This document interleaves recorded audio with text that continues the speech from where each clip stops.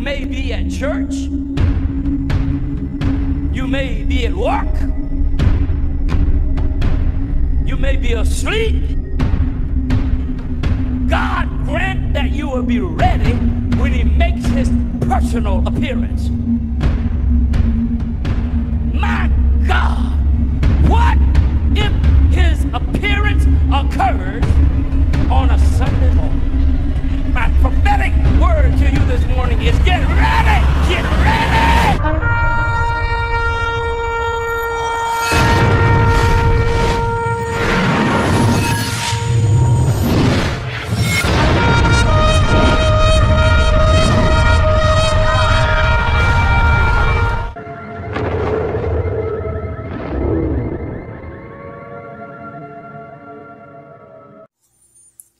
Hello everyone, welcome back to the channel. Share, subscribe, like this video, make sure you put your prayer request in the bottom. Look over the hair. It's just doing this little thing when I first get up. For some reason, I don't know. I can't contain it. So you're just going to have to deal with me because I'm going to be kind of scary. Over the night, there were some reports come in. We're going to talk about that a little bit. Now, this was some intel that came in late last night. I thought about doing it late last night, but I figured I'll just wait till the morning and we'll put it on. But it says the government of Iran has been deploying dozens of surface-to-air missiles, which we talked a little bit about that the other day. But this goes into a little bit more. There's more intelligence coming out about it. Now, these are SAM systems, and that's what Iraq and a lot of them other countries use back like even in Desert Storm. But the SAM systems, they deployed tons of these SAM systems, more than what intelligence thought they should have throughout the country ahead of the coming retaliation against Israel. While there's a video, I can't play it for you, but it says showing such SAM deployments like the video below is beginning to circulate on the internet.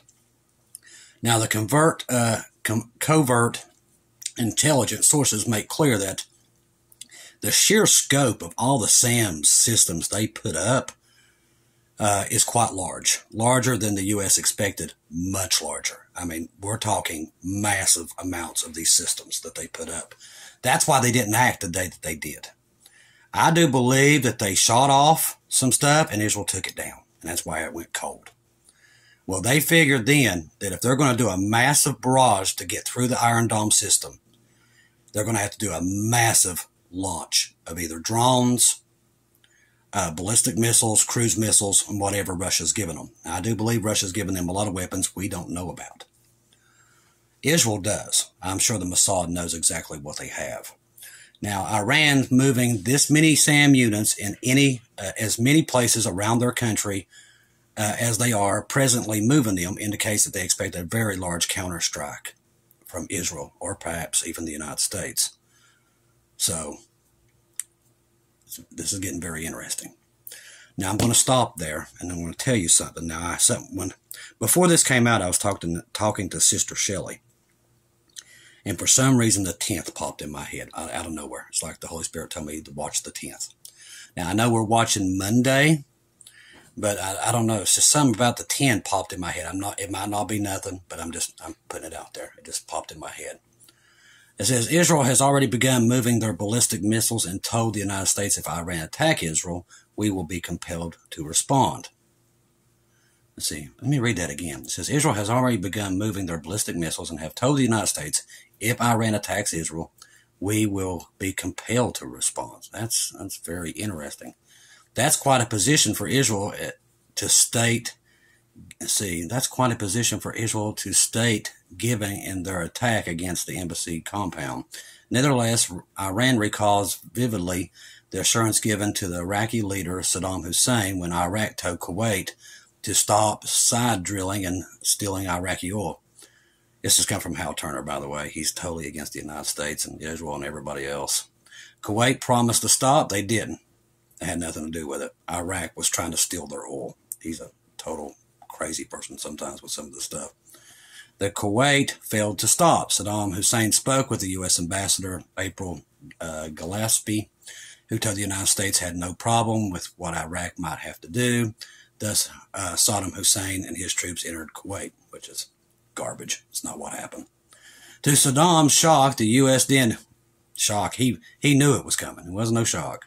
spearheaded a global effort to build troops in the Middle East. I don't know. It's definitely him wording this because it's horribly worded. The U.S. betrayed Saddam. Yeah, we betrayed Saddam. Okay, I get you. Fast forward to this week, Iran told the United States they had decided upon military response over Israel's attack on Iranian embassy compound. The U.S. reportedly told Iran that as long as U.S. facilities wasn't hit, the U.S. would not interfere. Trust me, the U.S. does not want to help Israel. They're trying to turn them into two states. The Iranis have been asking themselves, the only way they'd hit us is if they hit us here in our country. That's the only way we would do a counterstrike against them. That's it. The Iranis, for some reason, it's like some of these channels, even on YouTube, are like Iran's the good guy.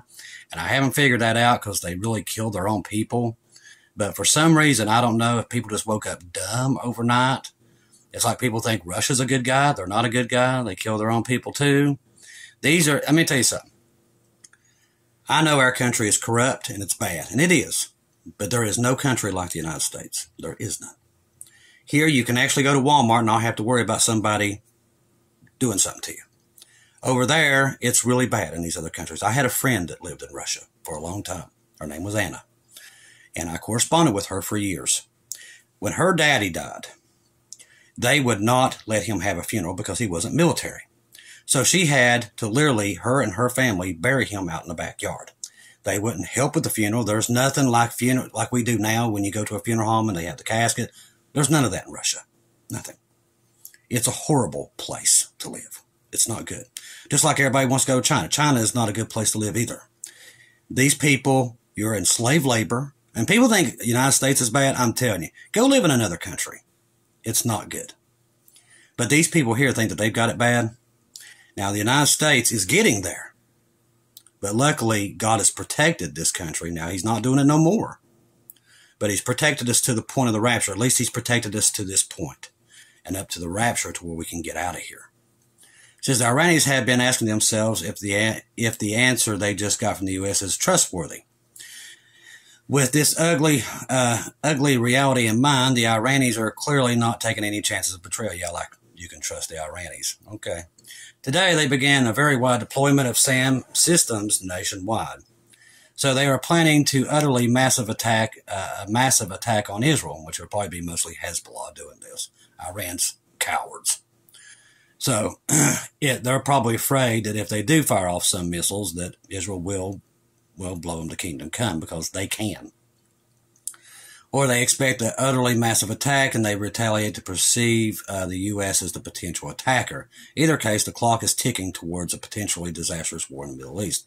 This guy has no clue, not a clue what is going on. We use a lot of his material because he has a lot of updated news. But when it comes to the Bible and everything, he has no utter clue what planet he's on. He's on another universe. He has no clue what's happening, and Satan is running this whole show. And that's why all this is happening. He doesn't realize the king of all Jews is Jesus. And he protects Israel. And no matter what you try to do, I don't matter what Iran does, God will protect them. We already know they're here. We already know Iran loses because the Bible tells us so. See, if you read the Bible, it sure helps you, especially if you're doing news, because you already know what the outcome is going to be. People might hate that and get mad, but the Word of God is the only truth in the world. And it talks about this last battle that we're talking about now with Iran. Iran has always been a thorn in Israel's side. The Bible says that. They used to be called the Persians. And this war between them will finally come to an end. God is going to end it. Because Israel's going to have 3.5 years to sacrifice. They won't have Iran over their backs. That's going to be gone. Now, somewhere in there, there's going to be this Gog and Magog war. Now, me and Lisa Boyce are both agreeing. It looks like they're both trying to happen at the same time. Psalms 83 war and that war. Looks like they're about to come to pass. Like I said, once again, thank God we won't be here to see it. So I told you not to fear. It says in the Bible 365 times, one time a year, one for every day of the year, not to fear. See, when you're sealed, you got the Holy Spirit in you, and you're ready to go, you're not worried about this junk. It's our way out, like Lisa Boyce. That's why Lisa Boyce is always celebrating in her chair every time the news gets worse. That's why. And I am too. I'm not afraid of what's coming. I know what's coming. The Bible's already told us. And God's filled in a lot of blanks with what's happening with Ukraine and Russia. all these things are going to come to pass. That's why there's an X being marked over on the 8th of America. People's like, oh, it's just a solar eclipse. Oh, yeah, keep telling yourself that. Because that's not it. Judgment is coming. Is it coincidence that after all this time, America has supported Israel? But on the day that they quit, and that happened, less than 48 hours ago, this X will be formed over the United States on the 8th. God knows the end from the beginning. He knew that this was the week that we would betray Israel. He knew that. That's why that X is there. Letting us know he already knew. Hey, can I get a hallelujah? Amen. See, that's showing you. See, everybody else laughs at it and mocks at it. They're like, oh, it's just a solar eclipse and everything. They don't see what God's telling them. See, we get it. We're awake. We can understand. God showed us. He knew from the beginning. And that's why these solar eclipses happened at the exact week when we would betray Israel. The other day, when all this stuff happened in the UN going against Israel, and Iran making their threats, they got an earthquake. So did we. One on the East Coast and the West Coast, both 4.8s. Coincidence? People, you better wake up, because God's speaking, and he is speaking loud and clear that this is coming to an end. It really is. Jesus loves us all. We're all his children, no matter what color you are, what background you are. You know, I get attacked here on this channel all the time, and all I try to do is make sure people don't get left behind. You know, that's all I do. I want people to be on that ark before we get out of here, because I love you all. You're my family. Even the ones come against me, they're still my brothers and sisters. Bottom line, God made us all. Don't matter what we look like or what last name we have. We're still family. We've forgotten that a long time ago, that we all are one family. The church has forgotten it many, many years ago, many centuries ago, actually, when we started dividing ourselves.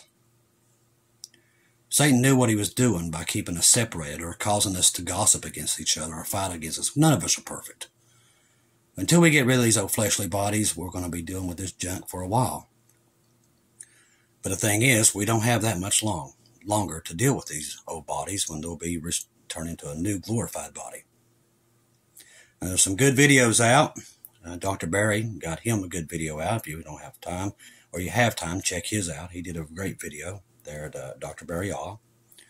And there's just a lot of good videos out right now. Now, Brother Martin did a good video. If you haven't subscribed to him, go over to Brother Martin. He does the Bible Code. He's found some more stuff, so it's definitely interesting to watch him. Sister Gigi did one the other day. It wasn't very long. It's 3 minutes. We always love seeing Gigi at Blue Heaven. And Brother Bob, once again, he's just, doing his thing there at End Times Dream and Vision. We've got him also with the Uptime guys there that do a great job of letting you know all the news that's going on around the world. Right now, most of the watchmen and watchwomen around the world, and there's plenty of good ones out there, are letting everybody know that we have limited time, just like Brother Aaron does at God a Minute constantly. Brother Aaron does a great job. Sister Christy was telling me a story about him. I've always thought about it, that when Brother Aaron goes into a store, he will be going through a grocery store like me and you would, but he'll have the Bible in one hand. He's always studying, always wanting to know more. He's a great human being that loves God. And I'm very glad to say that we have some of the greatest watchmen and watchwomen I've ever met. I'm glad that I got into this community. There are so many good ones out there, just like Brother Tom there at Watchman River. Every day they wake up and they get ready and they put their full body of armor on and try to encourage the body of Christ that's really having a hard time and struggling being here. A lot of us thought we'd already be gone. But these great women and men, these warriors out there, that come on here each and every day to try to get us through. And a lot of times we don't give them enough credit. These people do an awesome job. And may God reward them for all the work that they do, because they're very impressive. And I'm glad I know all of them. Like Brother John at Watchman for that great day. These are people that each and every day, like the Kim Fishers and many others, they're always putting on their full body of armor and going out to encourage the body of Christ that we don't have much longer to be here. And that helps us get through another day, that we're one day closer. Even though we're seeing all these events and we see World War III and all these things coming upon us, along with this, whatever happens on April the 8th, we've still got each other, and we're one big family. And that's what's important in these last moments here on earth. We're all mess up. We all fall short. I fall short every day. Anything I've ever done that was good, God did it through me. Have I failed and fell on my face many times? Do it all the time. I won't never get on here and tell you I'm a perfect human being, because I'm not. I fall just like everybody else. Have the same issues that everybody else has. But the one thing I do have is I believe in what Jesus did for me. What he did for me on that cross. And that's the only way I can get in. Because I know there's nothing I've ever done that could ever get me in. Jesus did it all. No matter what I do or how hard I've tried or try, I will always fail. I will always be a sinner. And that's why I need Jesus. When I come to that realization in my life, I quit worrying and I quit stressing like a lot of people do about their salvation. Because I started putting my trust in it, truly putting my trust in it, and just realized I'm a sinner. We're all sinners. And without what Jesus did, none of us would get home. So when you ever tell yourself that nobody loves you and that you're alone, you're never alone. God could have left me a long time ago, but he never did. He always stuck by my side, even though I'm a total, utter failure. And a lot of us feel that way a lot of times. And a lot of us do. We fail constantly. Paul did. Paul wrote about it many times, about how many he hated his flesh, that he battled with it each and every day up until the day he finally perished. And we all do the same thing. We are no different from Paul. There was only one perfect one. And he came here to save us all. And a lot of people don't give him enough credit. But Jesus came here and died for all sin off the planet of this earth. He died for them all. All the ones in the future, all the ones in the past, that every sin that's ever been committed or ever would be committed, he died for them. The church don't teach you that. But he did. Every sin that you're going to do tomorrow, he's already paid for them. And all you got to do is accept his gift of what he did. It kind of makes you think about just how important what he did and why he did it. Because he knew none of us was going to get in. None of us. None of us are perfect. We're all going to mess up. Then they always use that one line against you. Always. That. Well, that means you can sin whatever you do. You can do whatever you want. No. They don't give you no license to do anything. You love Jesus, but you're still going to fail. That's what we do. We're sinners. That's why when Jesus died on the cross, it was to clean on the inside and not the outside, because the outside is corrupted. The inside is what's important. This stays here. What's inside goes up. So when you accept the gift of Jesus and what he did for you on the cross, in here's cleaned. It can't go dirty again. It's sealed. That's what the Bible says. The problem is today, people don't teach that. They keep you in prison. The church keeps you in prison. They want you to be in prison and miserable. I was once that kind of Christian. When I first became a Christian, every time I messed up, I got more depressed and more depressed. I just couldn't understand why I could not do what I needed to do. I fought, I struggled and everything. And every time I messed up, I was scared to death. That's not the way it's supposed to be. See, when you accept the gift of Jesus, you're set free. When you truly know what he did, you're set free from all that. You understand that we're all sinners. And anybody says that they're not, that's a lie, and that makes them a sinner. We will all be sinners up until the day these old bodies are gone. That's what the devil don't want you to know. He wants to keep you in prison and miserable. And that's the way I was when I was an early Christian and didn't know better. But Jesus still stuck with me. We do our best. We try our best. But it'll never be good enough. That's why we need the blood of Jesus. I hope I've explained this and made it easy for you, because a lot of people won't teach it to you. They'll let you be miserable, and I don't want that to be with any case for you. We're not under the law. The law of the church teaches that you can lose your salvation, and every time you do a boo-boo, you're not going to make it. If that was the case, there is nobody on this earth that's ever going to make it, because they're all sinners. They won't admit it. I can admit I'm a sinner. Most people can't, but I can. That's why I tell Jesus all the time I'm a sinner, and I need him. That's why I accepted the gift of Jesus and what he did on that cross for me. I understand what he did. I don't put him back on the cross over and over again. I just don't. He only had to do it once for me.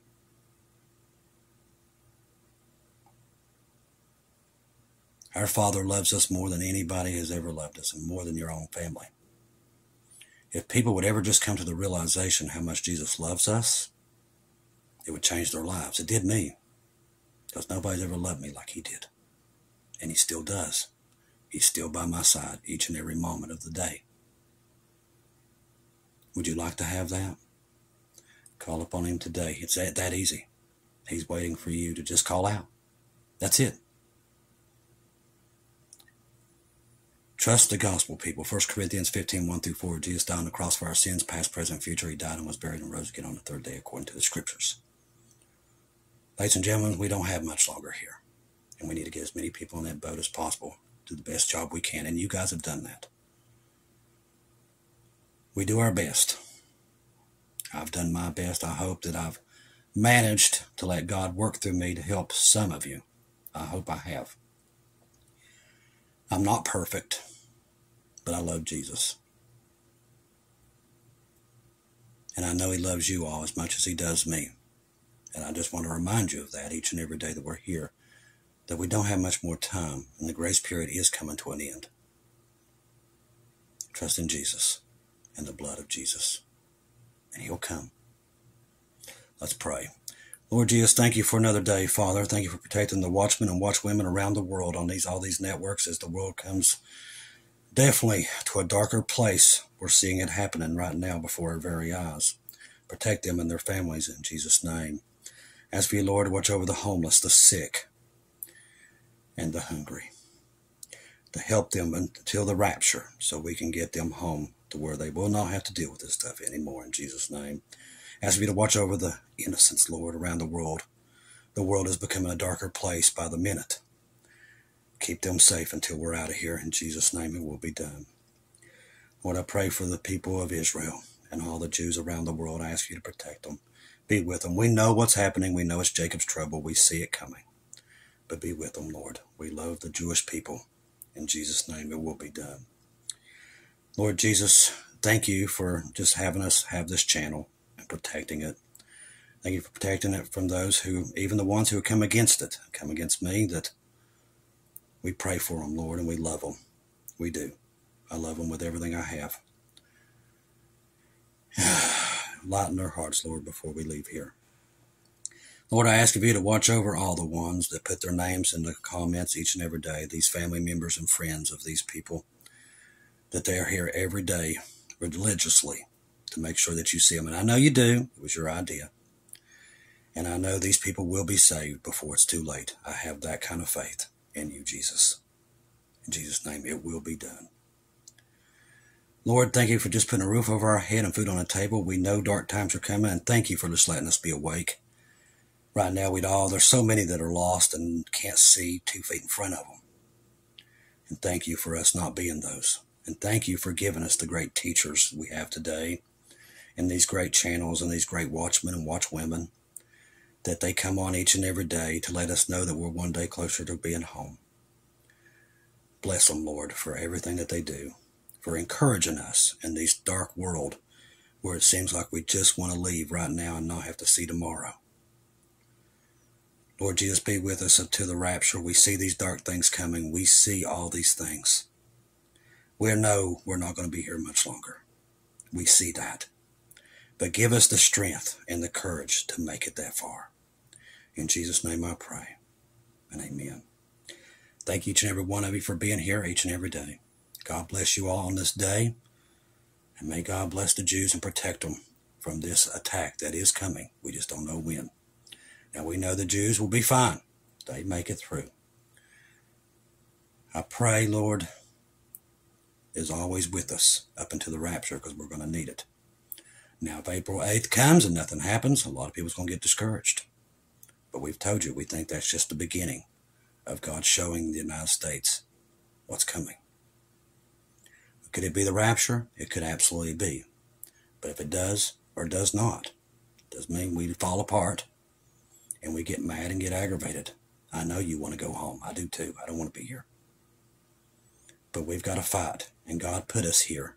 He placed you and me here at the worst time in human history because he trusted us. Let's not let him down. Let's keep chugging until we're out of here. One family, all together. I love each and every one of you. If I don't see or hear from you again, I'll see you in heaven.